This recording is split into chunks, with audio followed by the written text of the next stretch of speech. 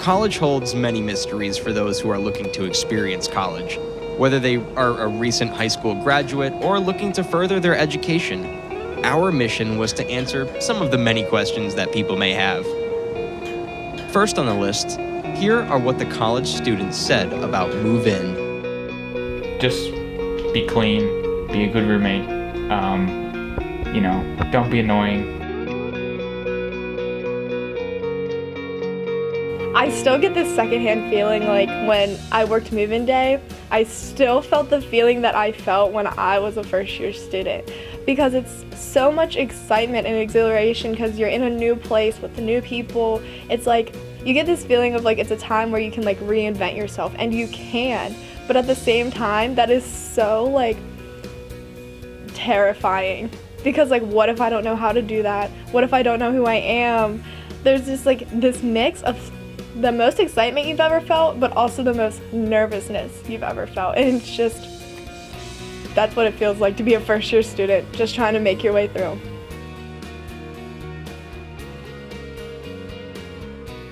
I was surprised at how much stuff people bring. I felt like I was underpacked.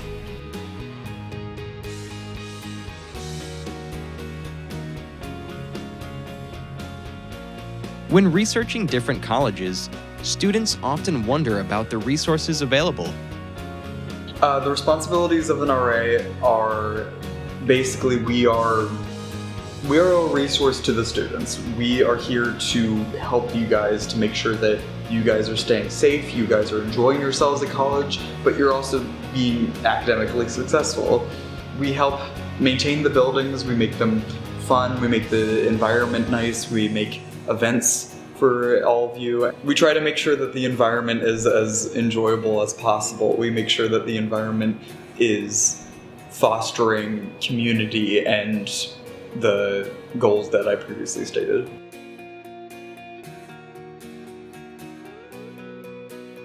They have the writing tutor groups. Those are really helpful, and the professors are always open for office hours, and they always want to talk, so that's really good. I do know at least the tutoring services on this campus are based on student progress. So they are rated on like a student comes in with an F and then they get their grade up to a C. Like that's what the tutoring center is like reviewed on, like that the students are actually improving. So based on that, I would have to say that they would be successful because there's a tutoring center, but they also have all different sorts of like departmental tutoring. Like I know the psych department has their own tutors, like the geography department I'm pretty sure has their own tutors. But I think the whole thing with tutoring is that if a student is willing to seek out tutoring, then they already have this motivation and the want to do better, which I think also plays a big part in like grade improvement. So I think it's a lot of reasons all tied in. I don't think it's solely like whether the tutoring center is efficient, it's the students willing to seek them out and like try harder. I've tailored a lot of this to Shippensburg University, but that's just because like I can speak firsthand, like I can't speak firsthand for a lot of other colleges. But I think especially here at Ship is that like if you are struggling like academically, mentally, socially, this campus has so many resources set in place to see students succeed. So don't just sit back and suffer in silence and think that like life is just miserable and I'm not gonna have a good college experience. Because especially here at Ship, I've not met like one faculty member who genuinely did not want to see the students succeed.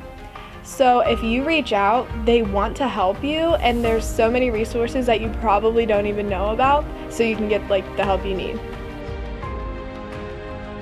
Of course, they provide many different tutors that are both students and teachers there, so you may have someone that knows exactly what you need help with and are able to help you. They provide every single resource they need.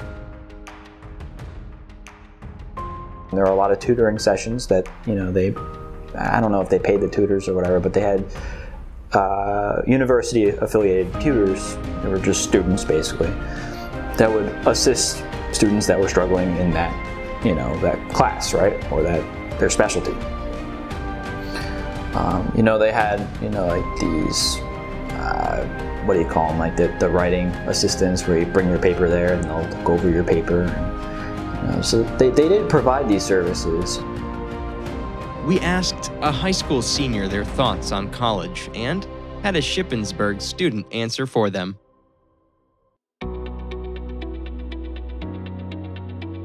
I'm excited for the quote-unquote college life. You know how people are like, they always say that it's the experience that matters. I don't know what they mean by that, when it's parties or just like, I don't know, they never told me what that meant. The point of college life is the fact that you can make it whatever you want it to be. If you want to come to college and party Thursday through Sunday, like that's going to be your college life. If you want to be involved on campus and focus on academics and be in student government and join clubs or be an orientation leader, like that's like your version of college life. So I think the whole point is that when you come to college, you can make your life what you want it to be.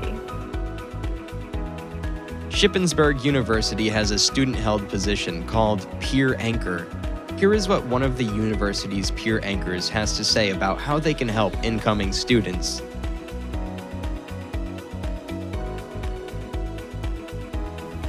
The technical role, honestly, I don't know, but I've kind of adopted like my own ideas of like what I want to provide for my class specifically. My goal is to get you guys in touch with the resources that are going to help you your entire career, like educational career here at SHIP. Because there's a lot of things that I didn't know about and I'm learning about as a peer anchor that could have helped me out when I was a first-year student, but I didn't know about them, so I couldn't seek them out. So I'm hoping to get you guys connected to the services that can help you succeed, but also give you guys like my point of view and like things that I've learned like firsthand, whereas like that's not something a professor can offer you, at least not for today's age and like this cohort of students. Dorm life is a major factor when living on campus.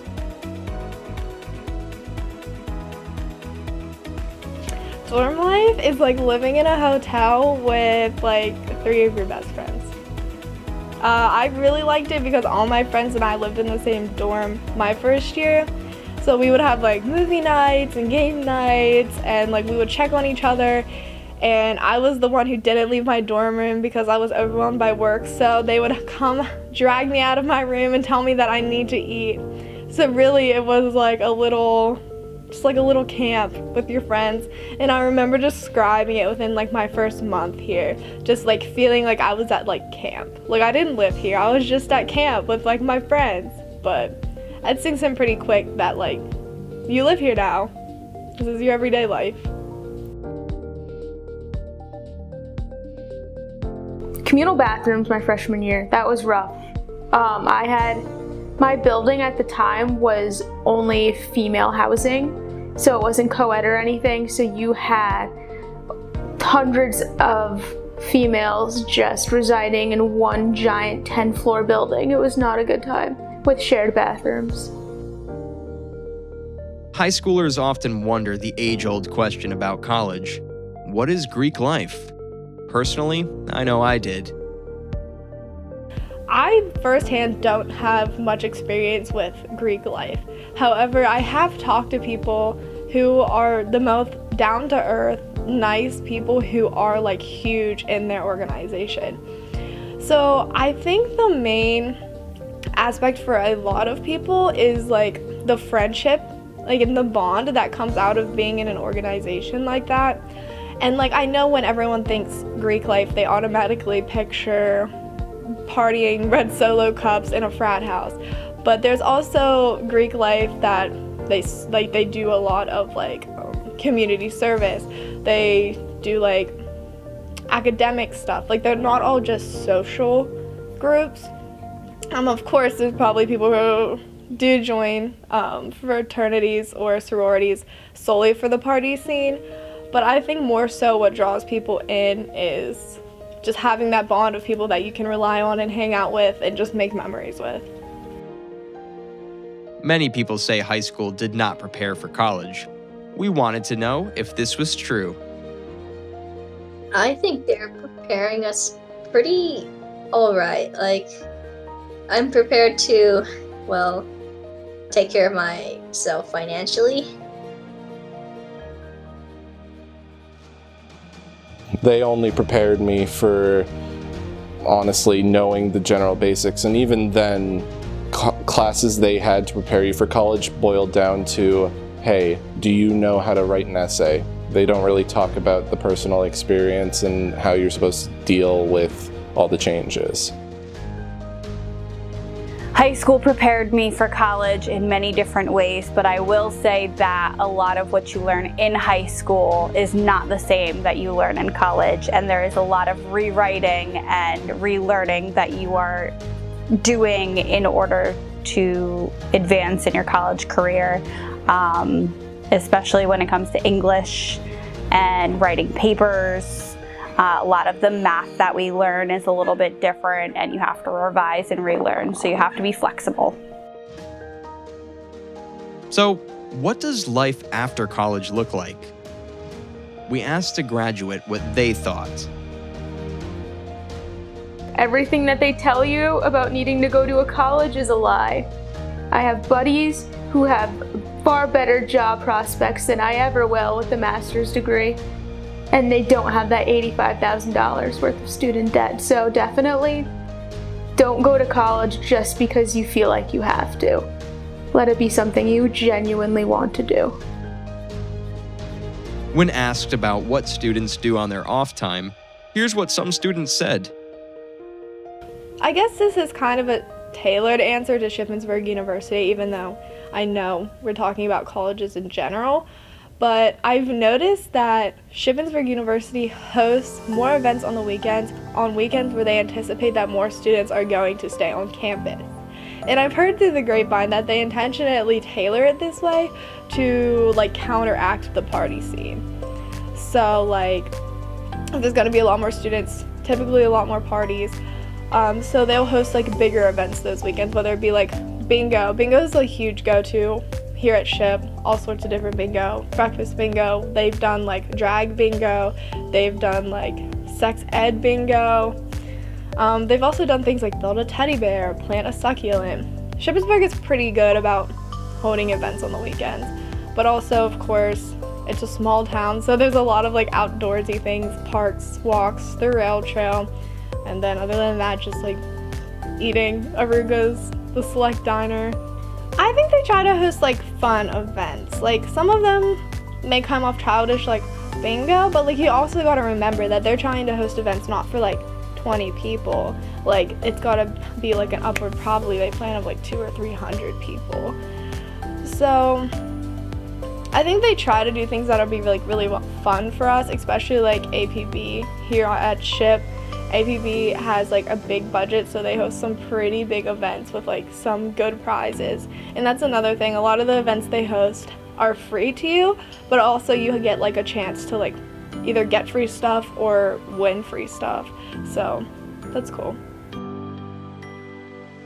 Of course, you'll make some lifelong memories, such as one person in my college emails, they added everyone that had the name Grant, first or last name, and made an entire email thread where they warned every single Grant about phishing links.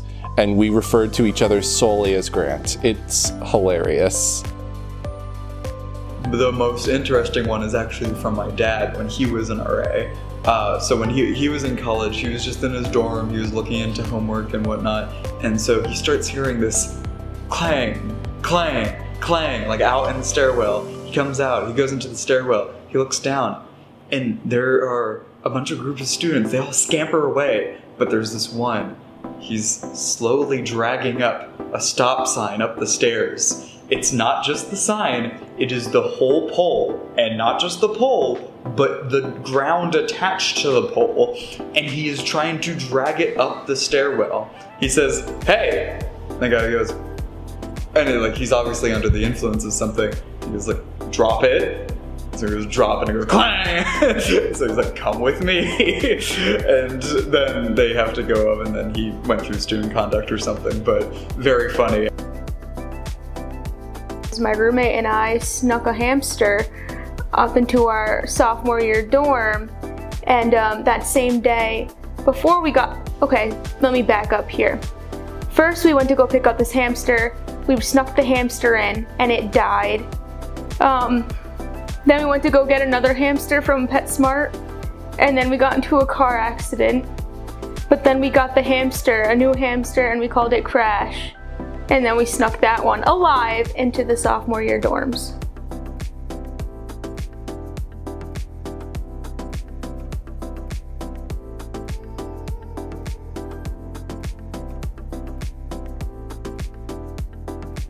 I had to do a public speaking class, and the kid in front of me, he was a hard act to follow because we had to do I used to and now I blank speech.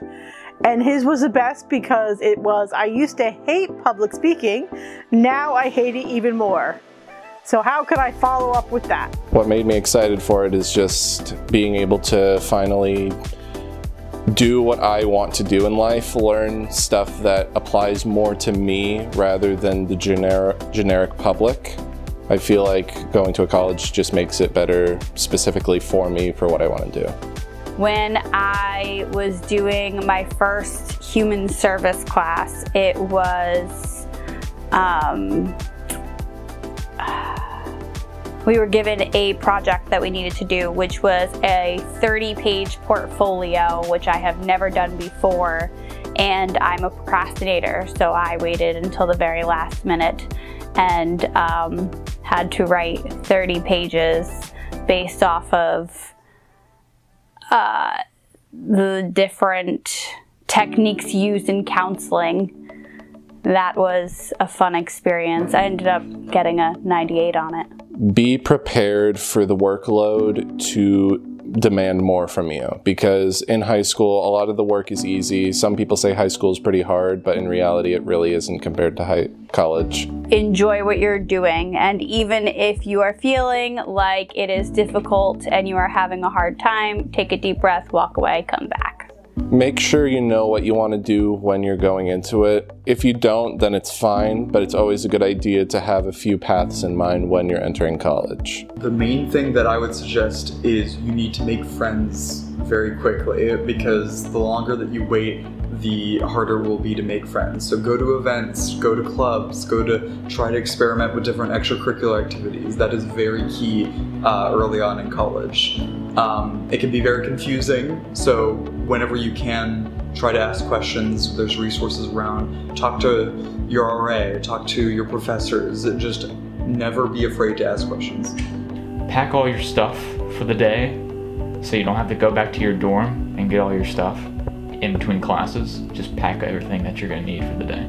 You don't want to go to an overhydrated market when you graduate college, right? And I don't like seeing anybody struggle to find a job, especially when they have great knowledge on specific or these fields that might not be considered as necessary or overhydrated.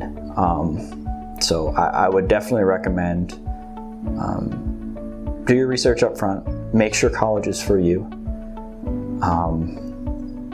and college isn't it for everybody.